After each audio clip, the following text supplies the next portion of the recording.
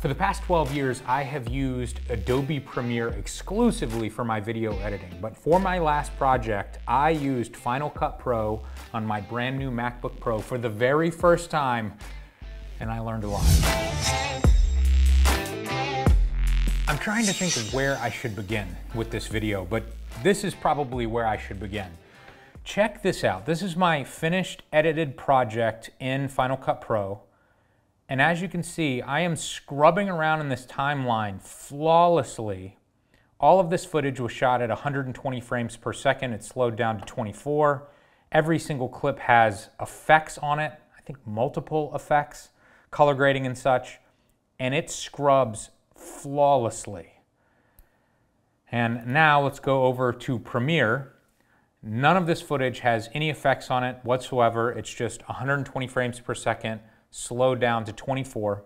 And as you can see, as I drag this around, it is not smooth at all. Honestly, this is what I always thought editors had to deal with. You just had to make proxies if you wanted things to be smooth. And so I've just kind of gotten in the habit. Every single project I do now, I create proxies, even though my video files aren't very big, to get that smooth playback. But Final Cut Pro is able to do it somehow perfectly smoothly, even with all these effects added. Now, this performance alone might be enough for many of you watching this right now if you're trying to decide between learning Adobe Premiere or Final Cut Pro. If you're on a Mac, this might be enough for you to just go, man, I'm not even gonna give Adobe a try here. Final Cut Pro just works way better. And certainly when it comes to this type of performance, that is absolutely true. Now you may be wondering, is this performance enough of a reason for me to switch from Premiere over to Final Cut Pro? And the answer at the moment is probably not. There are certainly things that are better with Final Cut Pro than Premiere. There's certain things in Premiere that I like better than Final Cut Pro, and that's probably what this video is going to be about. And you can decide for yourself which is more important for you. I will go ahead and spoil this for you though. If you don't have any experience editing and you're already on a Mac platform, I would highly suggest Final Cut Pro. It's cheaper, it's faster, it's simpler. Doing things like adding effects and animations and stuff seems way easier in this than it does in Adobe Premiere. But if you're already accustomed to Adobe Premiere, or sometimes you work on Windows, Final Cut Pro is not even going to be an option for you. And so I'm still leaning towards sticking with Adobe Premiere and just using the proxy files.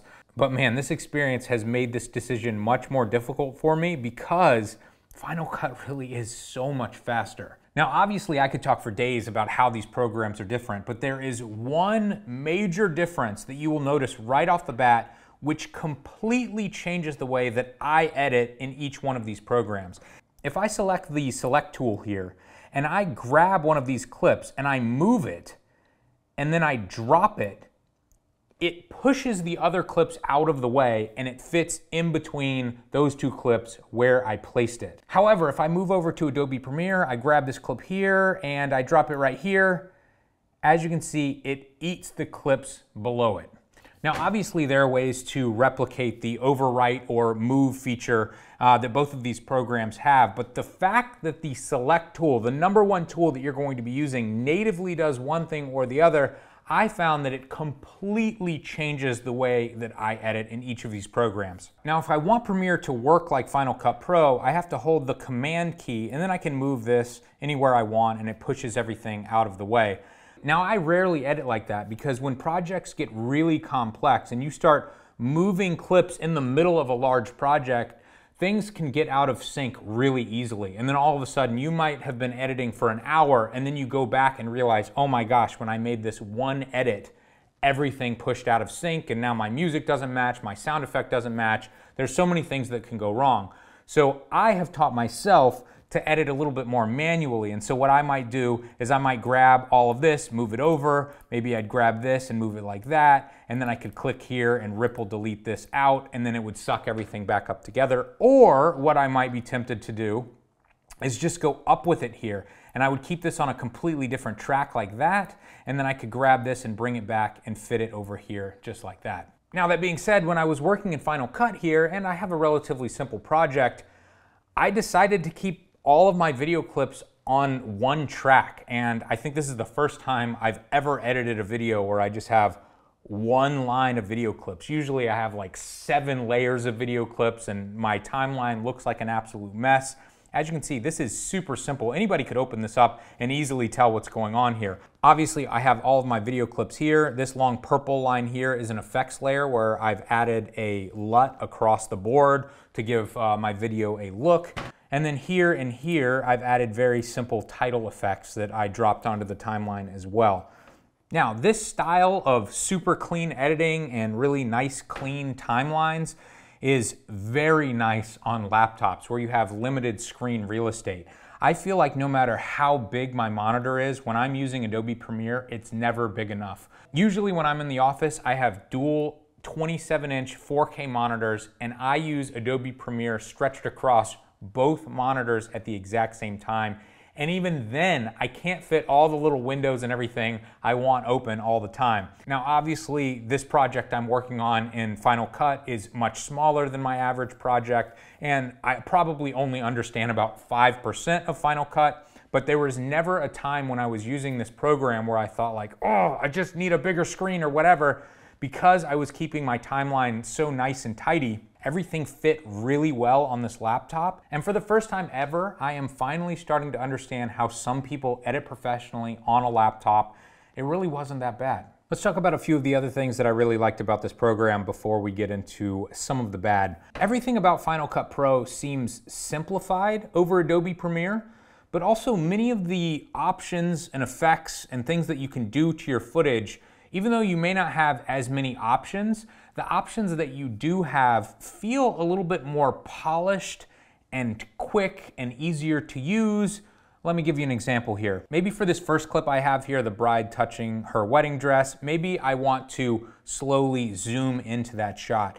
In Premiere, what I would have to do is I would have to click on it, go over to edit, I would click here, and then I'd move over here, and then I'd maybe do like 115, and then I would push these keyframes to the front and the back here, and then you could play it back, and you could see it's gonna push in a little bit as I move there. That works fine, it's a little bit slow, especially when you compare it to Final Cut here, where all I have to do is click on the crop button and then click on Ken Burns, and then it automatically sets up these start and end points here, and basically I've just clicked done. And if I wanted to edit it further, all I have to do is click on this and I could move where I want it to begin and where I want it to end. So if I wanted it to start really wide and then zoom into this part of the hand, I can, and I can just click done and play. And as you can see, it's zooming in towards the top of the hand. One effect that I'm always using is Warp Stabilizer in Adobe Premiere. It just stabilizes footage that has a bunch of jittery movement in it. And it's kind of a slow process. Again, I have to go over here, I have to find effects, I have to search for Warp Stabilizer. It's down here, and then I have to drag it up here to effects. Now here it says Warp Stabilizer can't be used because I've already slowed down this clip. So what I have to do, I have to hit undo on that, and then I have to right click on this, and then I have to scroll down here, and I have to find nest right here. That's going to make it a nested sequence, and then let's do the entire thing again. I drag that over there. It shows up. Now it has to analyze, so you can see it's analyzing right here, 30%. It's giving us the time remaining here, 8 seconds. As you can see, this is a very slow process, and this clip is like 5 seconds long. So boom, stabilizing. Okay, so it just finished. The exact same process here in Final Cut Pro. All I have to do is click stabilization right there, and it says analyzing, and it's done. So once again, you can see way, way faster in Final Cut Pro than it is in Premiere. Now, unless I'm missing something, one thing that seems to be far better in Adobe Premiere than in Final Cut Pro is the color editing, color grading section. If you click up here, you can go to the color board 1, and basically you have color, saturation, exposure, and like that is it. In Premiere, we have Lumetri Color, which is fantastic, and you can see like how many different options we have for color grading and color matching. There's just so many more options in Adobe Premiere, and I've become very accustomed to this, and so it was kind of strange going over to Final Cut Pro and feeling extremely limited with what I can do. Now, that being said, this project that I'm working on that I'm going to be releasing in a few days from now was sponsored by Motion VFX, and they wanted me to use some of their plugins for Final Cut Pro to make any video I wanted. And so I downloaded 2 of their plugin packs that work for Final Cut Pro, and these plugins work way better than any plugins I've ever used in Adobe Premiere. Once you install the plugin under Effects, these presets show up here, and basically I can just click and drag these effects onto any of my clips, and then it gives you easy options to turn off different parts of these effects. Obviously it has like a letterbox here that I don't want. It's got some lens flare that I don't want, but just check out the difference. And I really haven't done anything at all yet. If I want to click on this and just add saturation or whatever, boom, I'm done. Easy. And then I can play it back and it just plays really smoothly. Now I have noticed after putting an effect on clips and playing things back, it seems like Final Cut Pro is showing me a really low res version of the clip, but boom, now it's high res. So instead of lagging and being slow to play back, it seems to be rendering something in the background, showing you a low res preview while it's rendering, but then after a few seconds, boom, it's high res, and it's high res every time you look at it instantly after that point.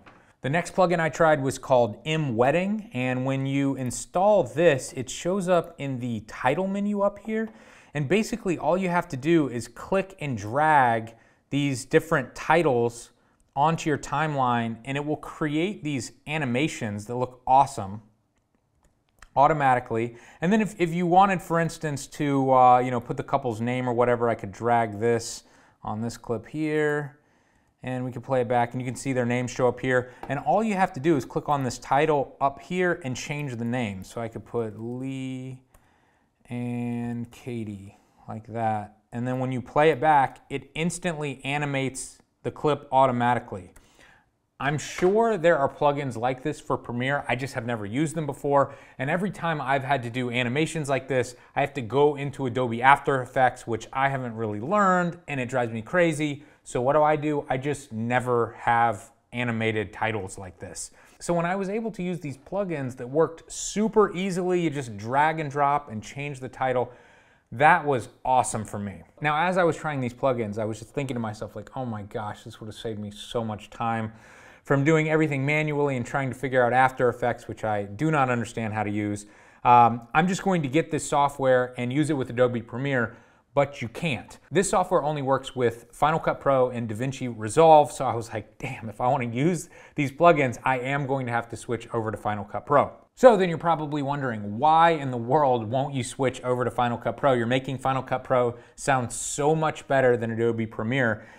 And the main reason, and maybe this is something that I just haven't figured out yet, I called my buddy who's been using Final Cut Pro for over a decade now. He told me you just couldn't do it. But my biggest issue is that I want to open multiple video sequences or timelines at the exact same time, and I want to be able to drag and drop between them.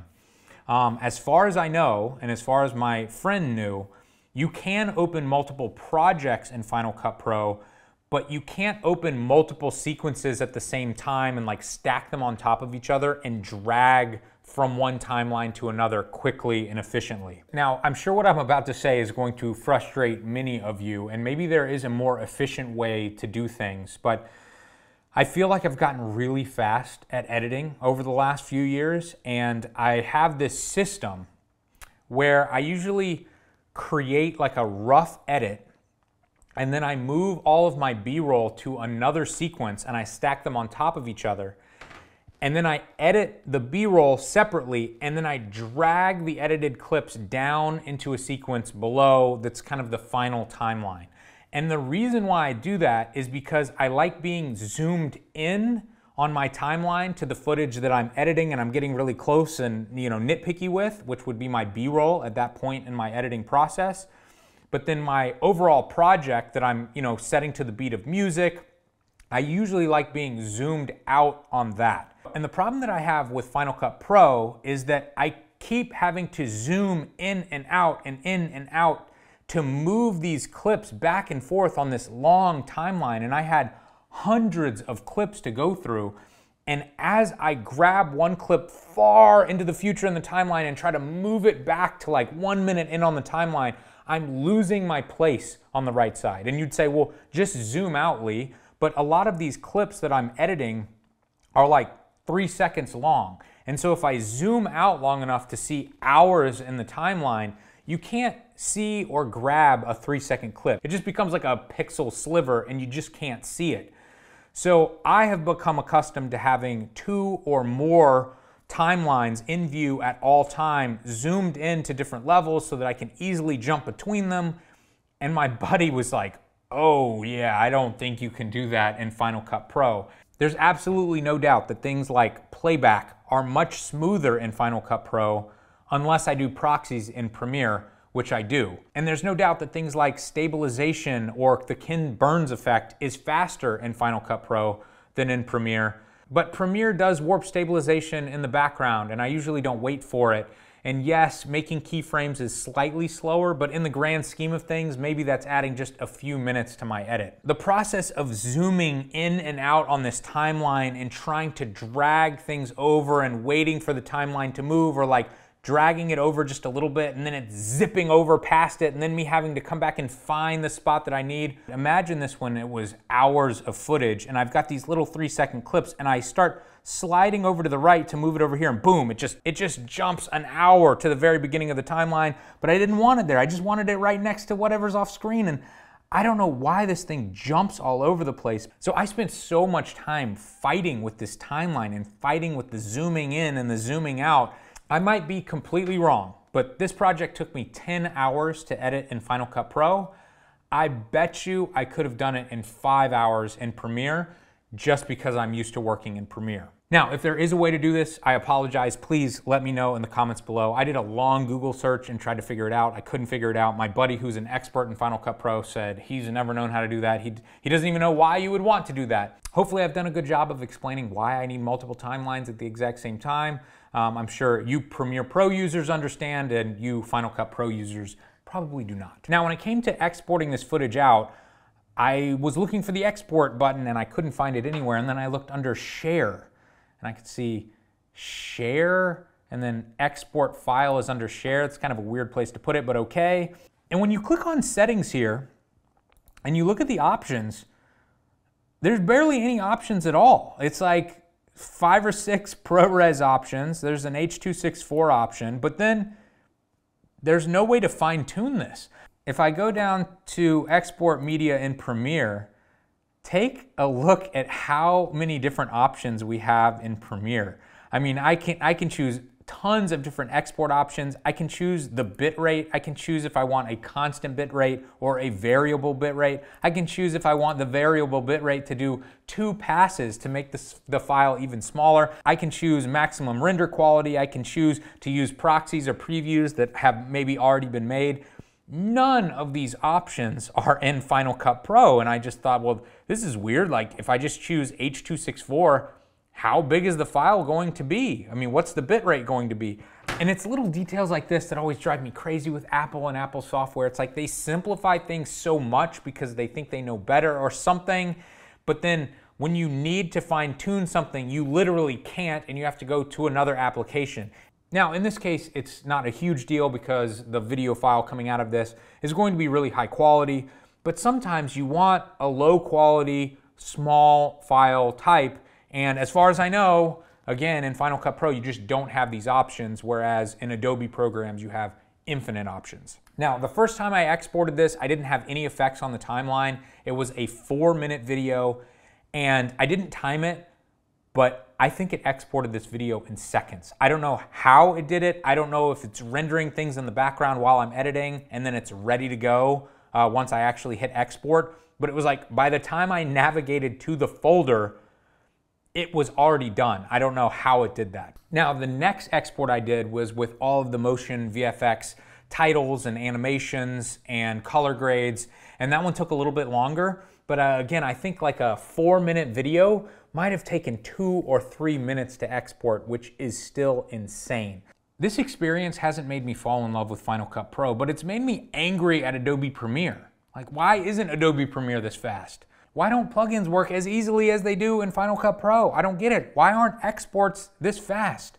And the biggest one of all, why can't we have smooth scrubbing in Adobe Premiere? Haven't we figured this out yet? Aren't computers and SSDs fast enough to do? I mean, obviously it's fast enough because I can do it right here perfectly in Final Cut Pro. I don't understand why it's so bad in Premiere. Even if everything about Final Cut Pro was perfect, I can't switch over to it because all of our computers are Windows machines. This is the only Mac that we own here. And the truth is, Final Cut Pro still isn't perfect anyway.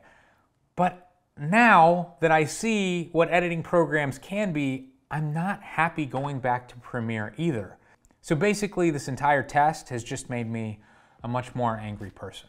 In conclusion, if you're trying to decide if it's worth checking out Final Cut Pro, I say the answer is absolutely yes. I was not expecting to like this software at all. It has absolutely blown me away. If you search for Final Cut Pro trial, you can get like a 3-month trial, which will give you plenty of time to learn how to edit your own videos.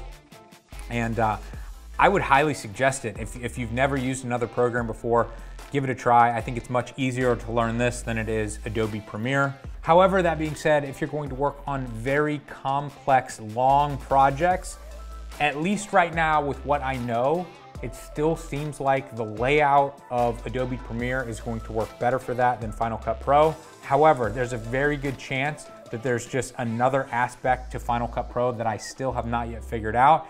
And if you guys can tell me what I'm missing and what I can do to work on really long, complex projects, especially grabbing old projects from the past and bringing aspects of them into a new project, let me know in the comments below, and I'll do another update video in the future. And if you are using Final Cut Pro or DaVinci Resolve, definitely check out Motion VFX. These are some of the best plugins I have ever used in my entire life. They are very affordable, and this website has everything. Check out the link below. I guarantee if you're looking for some sort of plugin, Motion VFX has it for sure.